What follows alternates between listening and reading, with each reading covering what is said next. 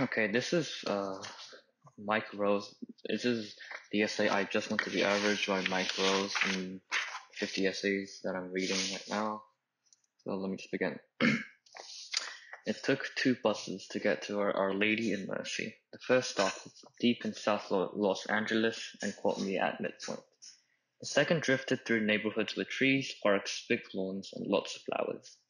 The rides were long but were livened up by a group of South LA veterans whose parents also thought that Hope had set up shop at the west end of the country. There was Christy Beggars, who at 16 was stealing and was, according to a rumor, a pimp as well. There was Bill Cobb and Johnny Gonzalez, grease pencil artists extraordinary, who left then brutal enhanced swirls of Cobb and Johnny on the corrugated walls of the bus. And then there was Tyrell Wilson. Tyrell was the coolest kid I knew. He ran the dozens like a metric halfback, laid down a rap that outrhymed and outpointed Cobb, whose rap was good but not great, the curse of a moderately soulful kid trapped in white skin.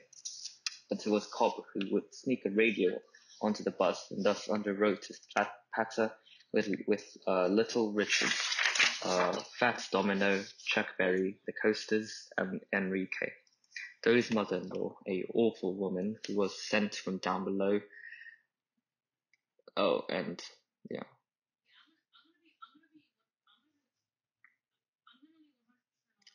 And so it was that Christy and Cobb and Johnny G and Tyrell and I and assorted others picked up along the way past our days in the back of the bus, a funny mix brought together by geography and parental desire. Entrance to school brings with it forms and releases and assessments. Mercy relied on a series of tests, mostly the Stanford Binet for replacement, and somehow the results of my tests got confused with those of another student named Rose. The other Rose apparently didn't do very well, for I was placed in on the vocational track, a euphemism for the bottom level. Neither I nor my parents realized what this meant. We had no sense that business, math, typing, and English level D were dead ends. The current spate of reports on the school criticizes parents for not involving themselves in the education of their children. But how would someone like Tommy Rose, with his 2 years of Indian schooling, know what to ask? And what sort of pressure could an exhausted waitress apply? The error went undetected, and I remained in the vocational track for 2 years. What a place. My homeroom was supervised by Brother Drill, a troubled and unstable man who also taught freshmen English. When his class drifted away from him, which was often, his voice would rise in paranoid accusations, and occasionally he would lose control and shake or smack us. I hadn't been there 2 months when one of his brisk, face-turning slaps had my glasses sliding down the aisle. Physical education was also pretty harsh. My teacher was a stubby ex-lineman who had played old-time pro ball in the Midwest. He routinely had us grabbing our ankles to receive his stinging paddle across our butts. He did that, he said, to make men of us. Rose, he bellowed on our first encounter, me standing geekily in line in my baggy shorts. Rose, what the hell kind of name is that? Indian, sir, I squeaked. Indian? Oh, Rose, do you know the sound of a bag of shit makes when it hits the wall? No, sir. What? Sophomore English was taught by Mr. Mitro Petrov. He was a large, bejeweled man who managed the parking lot at the Shrine Auditorium. He would crow and preen and list for us the stars he brushed against. We'd ask questions and glance knowingly and snicker, and all that fueled the poor guy to brag some more. Parking cars was his night job. He had little training in English, so his lesson plan for his day work had us reading the district's required text, Julius Caesar, aloud for the semester. We'd finish the play way before the 20 weeks was up, so he'd have us switch parts again and again and start again. They've signed the fastest guy in Mercy, muscling through Caesar to the breathless squeals of Calvarina as interpreted by Steve Fuso, a surfer who owned the school's most envied paneled wagon. Week 10 and Dave and Steve would take on new roles, as would all, as would we all, and render a waterlogged Cassius and a Brutus that are beyond my powers of description. Spanish 1, taken in the second year, fell into the hands of a new recruit. Mr. Montez was a tiny man, slight, 5'6", at the most soft-spoken and delicate. Spanish was a particularly rowdy class, and Mr. Montez was as prepared for it as a doily maker at a hammer throw. He would tap his pencil to a room in which Steve Fuso was propelling spitballs from the heavy lips in which Mike Dweets was taunting Billy Hawk, a half-Indian, half-Spanish, wreathed and quietly explosive boy. The vocational track at Our Lady of Mercy mixed kids traveling in from South LA with South Bay surfers and a few Salves and Chicanos from the harbors of San Pedro. This was dangerous miscellany. Surface and Hodads and South Central blacks all ablaze to the metronomic tapping of Hector Montez's pencil. One day Billy lost it. Out of the corner of my eye I saw him strike out with his right arm and catch Dewey's across the neck. Quick as a spasm, Dewey was out of his seat, scattering desks, cracking Billy on the side of the head right below the eye. Cindy and Fuse and others broke it up, but the room felt hot and close and naked. Mr. Montez's tenuous authority was finally ripped to threads, and I think everyone felt a little strange about that. The charade was over, and when it came down to it, I don't think any of the kids really wanted it to end this way. They had pushed and bullied their way into a freedom that both scared and embarrassed them. Students would float to the mark, he said. I and the others in the vocational classes were bobbing in pretty shallow water. Vocational education had aimed at increasing the economic opportunities of students who do not do well in our schools. Some serious programs succeeded in doing that, and through exceptional teachers, like Mr. Gross, in Horace's Compromise, students learned to develop hypotheses and troubleshoot, reason through a problem, and communicate effectively. The true job skills. The vocational track, however, is most often a place for those who are not just making it, a dumping ground for the disaffected. There were a few teachers who worked hard at education. Young brother Slattery, for example, combined a stern voice with weekly quizzes to try to pass along to us a skeletal outline of world history. But mostly the teacher had no idea of how to engage the imaginations of us kids who were scuttling along at the bottom of the pond.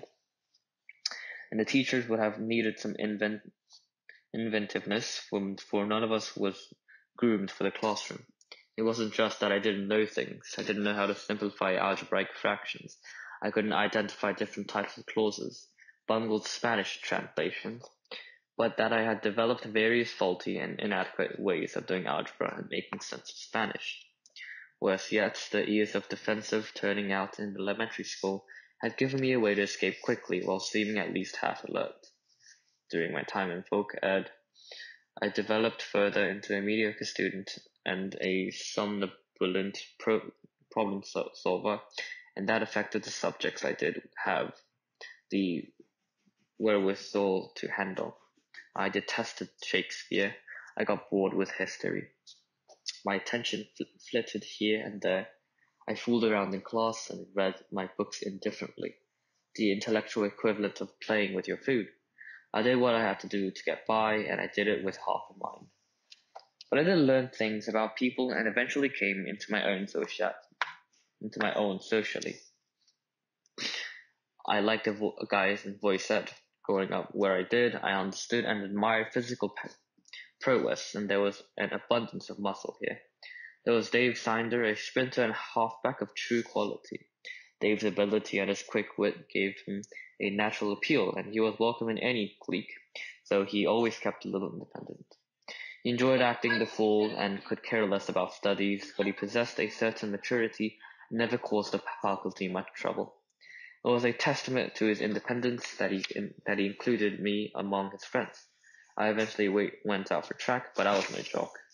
Owing to the Latin alphabet and the dearth of R's and S's, Snyder sat behind Rose and we started engaging one-liners and became friends. There was Ted Richards, a much-touted Little League pitcher. He was chunky and had a baby face and came to Our Lady of Mercy as a seasoned street fighter.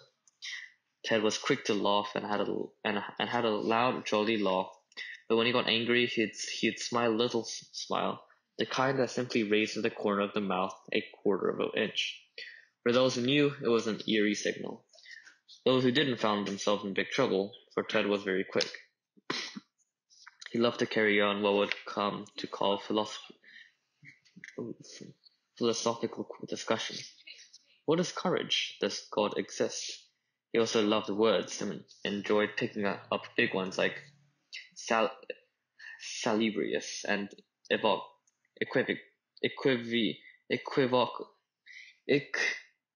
equivocal, and use them in our conversations, laughing at himself as the world hits a chuckle rolling off his tongue.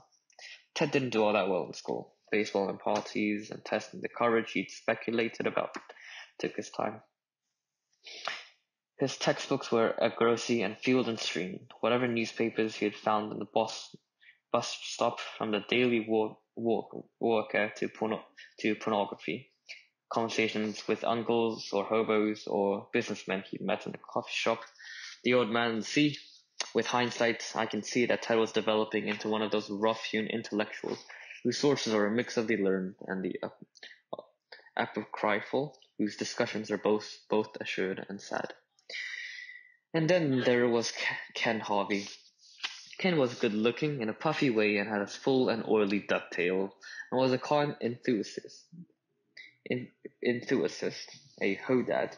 One day in religion class, he said a sentence that turned out to be one of the most memorable of the hundreds of thousands I've heard in those vocab ears.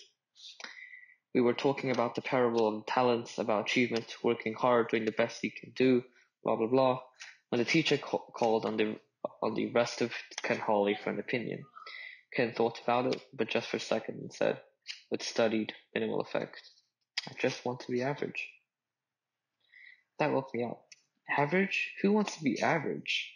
Then the athletes chimed in with the cliches that make you want to laryngectomize them, and the exchange became a platitudinous melee. At the time, I thought Ken's assertion was stupid, and I wrote him off. But a sentence he has stayed with me all those years, and I think I am finally coming to understand it. Ken Harvey was grasping for air. School can be a tremendously disorientating place. No matter how bad the school, you're going to encounter notions that don't fit with the assumptions and beliefs that you grow up with.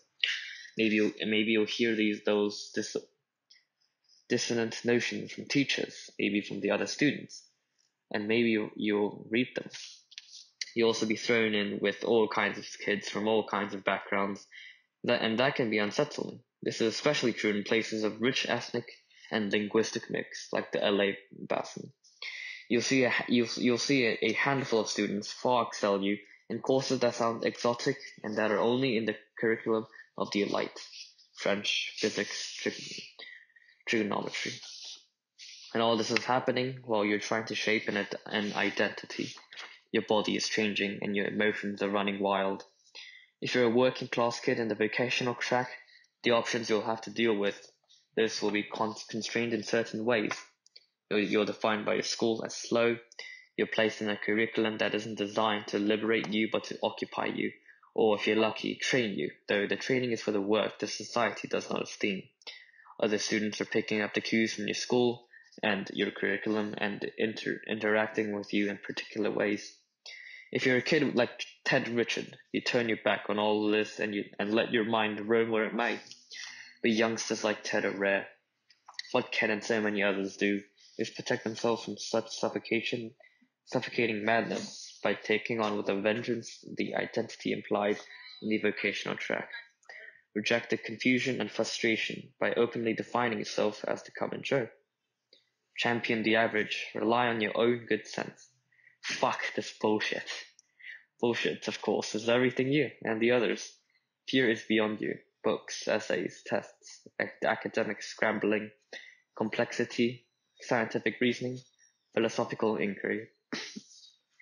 The tragedy is that you have to twist a knife in your own grey matter to make this defense work. You'll have to shut down, have to reject intellectual stimuli or diffuse them with sarcasm, have to cultivate stupidity, have to convert boredom from a melody into a way of confronting the world. Keep your vocabulary simple. Act stoned when you're not, or act more stoned than you are. Flaunt ignorance. Materialize your dreams.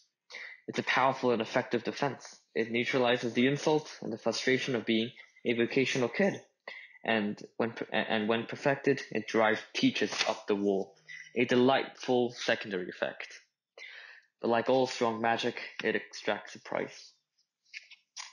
My own deliverance from the book ed world began with sophomore biology. Like students, college prep to vocational had to take biology, and unlike the other courses, the same person taught all sections.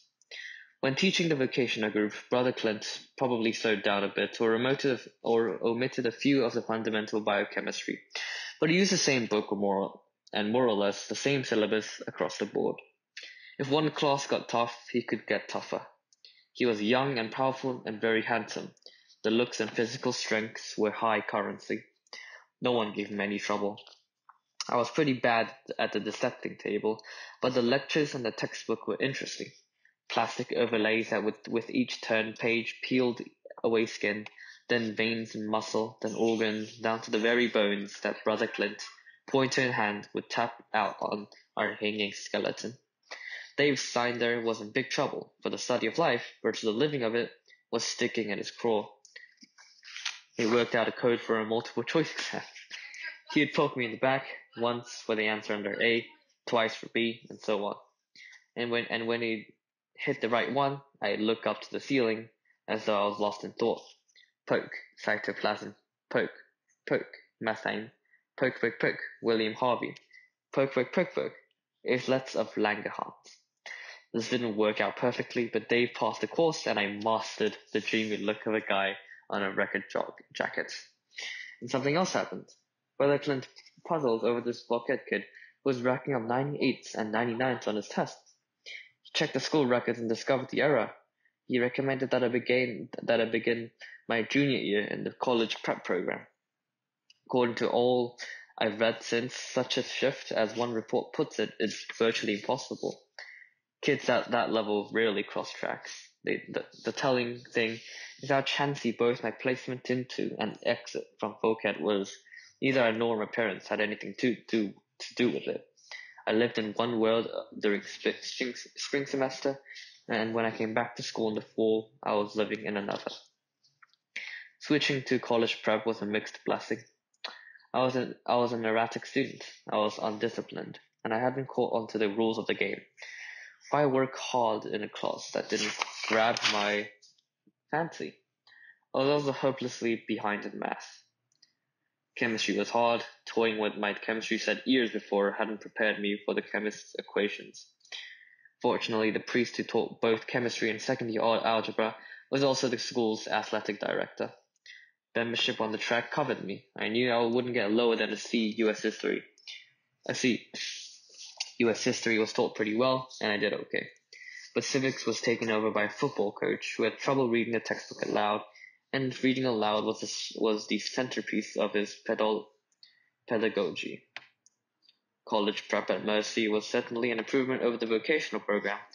At least it carried some status, but the social science curriculum was weak, and the mathematics and physical sciences were simply beyond me. I had a miserable quantitative background and ended up copying some assignments and finessing the rest as best I could. Let me try to explain how it feels to see again and again how it feels to see again and again material you should once have learned but didn't. You were given a problem. It requires you to simplify algebraic fractions or to multiply expressions containing square roots. You know this pretty basic material because you've seen it for years. Once a teacher took some time with you and you learned how to carry out those operations, simple versions anyway.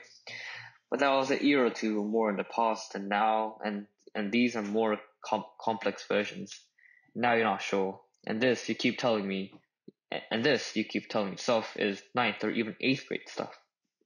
Next is a word problem. This is also old hat. The basic elements are as familiar as story characters, trains speeding so many miles per hour, or shadows of buildings angling so many degrees. Maybe you know enough, have sat through enough explanations to be able to begin setting up the problem. If one train is going this fast, or this shadow is really one line of a triangle, then let's see, how did Jones do this? No, that won't work. Your attention wavers. You wonder about other things, a football game, a dance, that cute new checker at the market. You try to focus on the problem again. You scribble on paper for a while, but the tension wins out and your attention flips elsewhere. You crumple the paper and begin daydreaming to ease the frustration. The particulars will vary, but in essence, this is what a number of students go through, especially those in so-called remedial classes. They open their textbooks and see once again the familiar and impenetrable formulas and diagrams and terms that have stumped them for years. There is no excitement here. No excitement. Regardless of what the teacher says, this is not a new challenge. There is rather embarrassment and frustration, not surprisingly some anger in being reminded once again of long-standing inadequacies.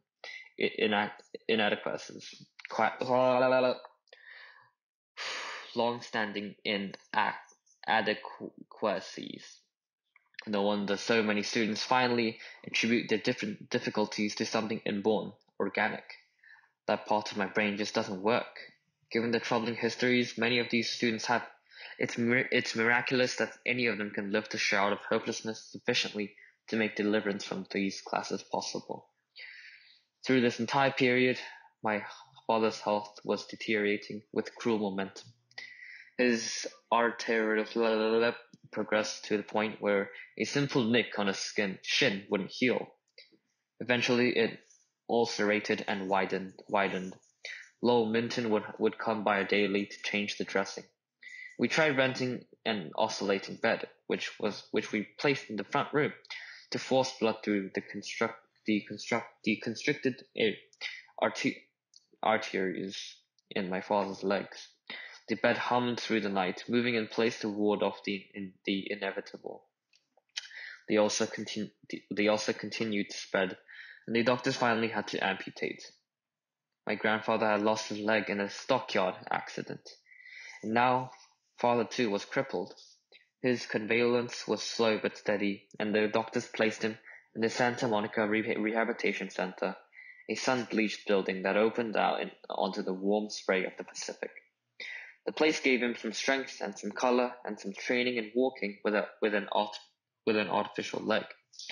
He did pretty well for a year or so until he slipped and broke his hip. He was confined to a wheelchair after that, and the confinement contributed to the diminishing of his body and spirit. I'm holding a picture of him. He's sitting in his wheelchair and smiling at the camera. The smile appeared forced, unsteady, seems to quaver, though it is frozen in silver nitrates. He is in his mid-60s and looks 80. Late in my junior year, he had a stroke and never came back of the resulting coma. After that, I would see him only in dreams, and to this day, that is how I join him. Sometimes the dreams are sad and grisly and primal. My father lying in bed soaked with his separation, holding me, rocking me. Sometimes the dreams bring him back to me, healthy, him talking to me on an empty street, or buying some pictures to decorate our old house, or transform somehow into someone strong and adept with tools in the physical. Jack McFarland couldn't have come into my life at a better time. My father was dead, and I had locked up too many years of scholastic indifference. Mr. McFarland had a master's degree from Columbia and decided at 26 to find a little school and teach his heart out. He never took any credentialing courses, couldn't bear to, he said, so he had to find employment in a private system. He ended up at Our Lady at Mercy, teaching 5 sections of senior English. He was a beatnik who was born too late. His teeth were stained, he tucked his sorry tie in between the 3rd and 4th buttons of the shirt, and his pants were chronically wrinkled. At first, we couldn't believe this guy, though he slept in his car, but within no time, he had us so startled with work that we didn't much worry about where he slept or if he slept at all. We wrote 3 or 4 essays a month. We read a book every 2 or 3 weeks, starting with the Iliad and ending up with the Hemingway. He gave us a quiz on the reading every other day. He brought a prep school curriculum to Mercy High. McFarlane's lectures were crafted, and as he delivered them, he would pace the room, jiggling a piece of chalk in his cupped hands, using it to scribble on the board the names of all the writers and philosophers and plays and novels he was weaving into his discussion. He asked questions often, raising everything from Zeno's paradox to the repeated last line of Frost's stopping by woods on a snowy evening. He slowed and carefully built up our knowledge of Western intellectual history, with facts, with connections, with speculations. We learned about Greek philosophy, about Dante, the Elizabethan worldview, the age of reason, existentialism. He analyzed poems with us, had us reading sections from John Ciari's How Does a Poem Mean, making a potentially difficult book accessible with his own explanations. We gave oral reports on poems Ciari didn't cover. We imitated the styles of Conrad, Hemingway, and Time magazine. We wrote and talked. The man immersed us in language. Even McFarlane's bobs were literary. If Jim Fitzsimmons, hungover and irritable, tried to smart-ass him, he'd rejoin with a flourish that would spark the indomitable Skip Mason, who'd lost his front teeth in a hapless tackle to flick his tongue through the gap and outline. Good chop, drawing out a single O in stinging indictment. Jack McFarlane, this tobacco-stained intellectual, brandished linguistic weapons of a kind I hadn't encountered before. He was this egghead, for God's sake, keeping some pretty difficult people in line. And from what I've heard, Mike Dewey and Steve Fusco and all the notorious woke ed crowd settled down as well when McFarlane took the podium. Though a lot of guys growled in the schoolyard, it just seemed that giving trouble to this particular teacher was a silly thing to do. Tomfoolery, not to mention assault, had no place in the world he was trying to create for us, and instinctively everyone knew that. If nothing else, we all recognized McFarlane's considerable intelligence and respected the hours he put into his work. It came to this. The troublemaker would look foolish rather than daring. Even Jim Fitzsimmons was reading On the Road and turning his incipient alcoholism into literary ends. There were some lives that were already beyond Jack Farland's ministrations, but mine was not. I started reading again as I hadn't seen since elementary school. I would go into our gloomy little bedroom or sit at the dinner table while on the television Danny McShane was paralyzing Mr. Moto with the atomic drop, and work slowly back through his heart of darkness, trying to catch the words in Conrad's sentences. I certainly was not McFarlane's best student. Most of the other guys in college prep, even my fellow slackers, had better backgrounds than I did. But I worked very hard, for McFarlane had hooked me. He tapped my old interest in reading and creating stories. He gave me a way to feel special by using my mind. And he provided a role model that wasn't shaped on physical prowess alone. And something inside me I hadn't quite aware of responded to that. Jack McFarlane established a literacy club, to borrow a phrase of Frank Smith's, and invited all of us to join. There's been a great deal of research and speculation suggesting that the acknowledgement of school performance with its extrinsic rewards, smiling faces, stars, numbers, grades, diminishes the intrinsic satisfaction children experience by engaging in reading or writing or problem solving. While it's certainly true that we've created an education system that encourages our best and brightest to become cynical grade collectors, and I in general have developed an obsession with evaluation and assessment, I must tell you that then all through, though it may have been, I loved getting good grades from McFarland. I now know how subjective grades can be, and then they came tucked into the back of essays like bits of scientific data, some sort of spectroscopic readout that said, objectively and publicly, that I had made something of value. I suppose I'd been mediocre for too long and enjoyed a public redefinition. And I suppose the workings of my mind, such as they were, had been private for too long. My linguistic play moved into the world. These papers with their circled red B pluses and A minuses linked my mind to something outside it. I carried them around like a club emblem. One day in the December of my senior year, Mr. McFarland asked me where I was going to go to college. I hadn't thought much about it. Many of the students I teach today spend their last year in high school with a physics test in one hand and the Stanford catalog in the other, but I wasn't even aware of what entrance requirements were. My folks would say that they wanted me to go to college and be a doctor, and I don't know how seriously I ever took that. It seemed a sweet thing today to say, a bit of supportive family chatter, like telling a gangly daughter she's graceful. The reality of higher education wasn't in my scheme of things. No one in the family had gone to college. Only 2 of my uncles had completed high school. I figured I'd get a night job and go to a local junior college because I knew that Steiner and company were going there to play ball. But I hadn't even prepared for that. When I finally said, I don't know, McFarland looked down at me. I was seated in his office and said, listen, you can write. My grades stink. I had A's in biology and a handful of B's in a few English and social science classes. All the rest were C's, or worse. McFarland and I said I would do well in his class and laid down the law of doing well in the others. Still, the record for my first 3 years wouldn't have been acceptable for any 4-year school. To nobody's surprise, I was turned down flat by USC and UCLA.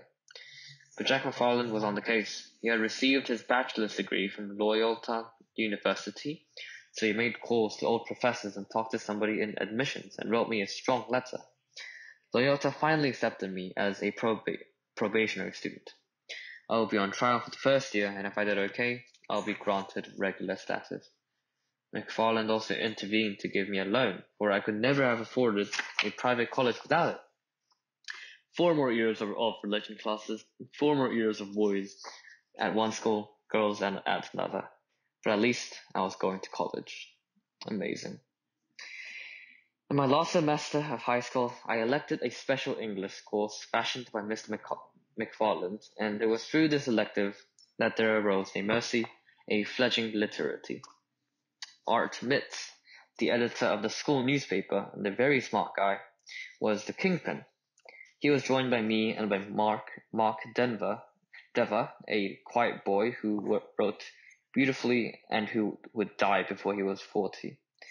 McFarland occasionally invited us to his apartment, and those visits became the high point of our apprenticeship. We'd clamp on our training wheels and drive to his salon. We lived in a cramped and cluttered place near the airport, tucked away in the kind of building that architectural critic Rainer Banham calls a dingbat. Books were all over, stacked, piled, tossed, and crated, underlined in dog-eared, well-worn and new. Cigarette ashes, crusted with coffee in saucers, were spilling over the sides of motel ashtrays. The little bedroom had, along 2 of its walls, bricks and boards loaded with notes, magazines, and oversized books. The kitchen joined the living room, and there was a stack of German papers under the sink. I had never seen anything like it. A great flophouse of language furnished by City Lights and Café Le Metro. I read every title. I flipped through paperbacks and scanned jackets and memorized names. Gogol Finnegan's Wake, Djuna Barnes, Jackson Pollock, A Coney Island of the Mind, F.O. Matteson's American Renaissance, All Sorts of Feud, Troubled Sleep, Man Ray, The Education of Henry Adams, Richard Wright, Film as Art, William Butler Yeats, Marguerite Duras, Redburn, A Season in Hell, Capital. On the cover of Alan Fournier's The Wanderer was an Edward Gorey drawing of a young man on a road winding into dark trees. By the hot plate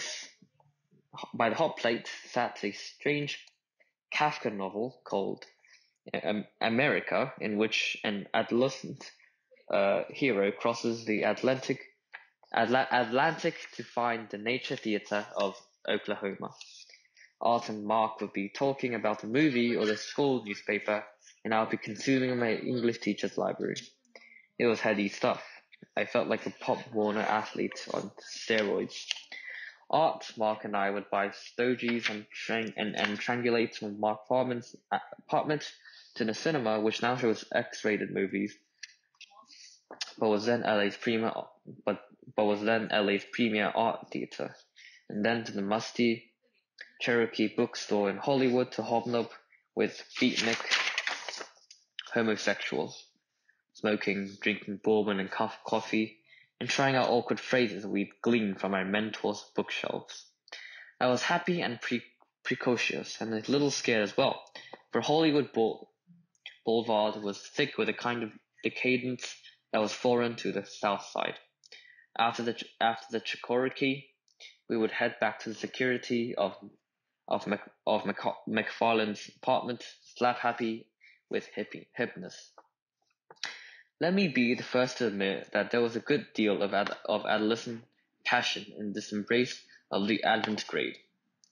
Self-absorption, sexually charged pedantry, and an elevation of the odd and abandoned. Still, it was a time during which I absorbed an awful lot of information. Long lists of titles, images from expressionist paintings, new wave shibboleths, snippets of philosophy, and names I read like Steve Fusco's misspellings. Goethe, Nietzsche, Kierkegaard. Sorry. Now this is hardly the stuff of deep understanding. But it was an introduction, a phrasebook, a vector to a vocabulary of ideas, and it felt good at the time to know all these words. With hindsight, I realized how layered and important that knowledge was. It enabled me to do things in the world. I could browse bohemian bookstores in far, mysterious Hollywood. I could go to the cinema and see events through the lenses of European dictators. And most of all, I could share an evening, talk that talk, with Jack McFarland, the man I most admired at the time. Knowledge was becoming a bonding agent. Within an year or two, the persona of the disaffected hipster would prove too cynical, too alienated to last. But for a time, it was new and exciting. It provided a critical perspective on society, and it allowed me to act as though I was living beyond the limiting boundaries of South Vermont. Oh man, thank you for listening. Yes.